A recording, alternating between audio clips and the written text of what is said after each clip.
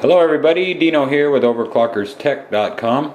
I want to thank you for reading this far into the review on the Thermaltake Level 10 GT case. So now we're going to do a little video on the fans. As you can see, this blue light, all that is the fan speed, which you can turn from high to down to low, and then back to high. And then just below that is a red button that turns the fans on, and I'll guide over to the top fan.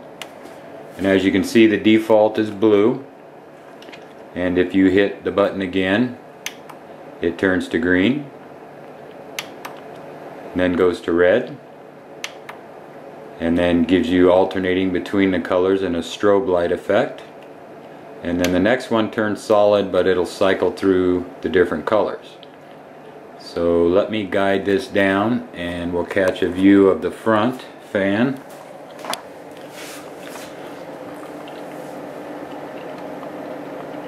And we'll move on around and catch the side fan.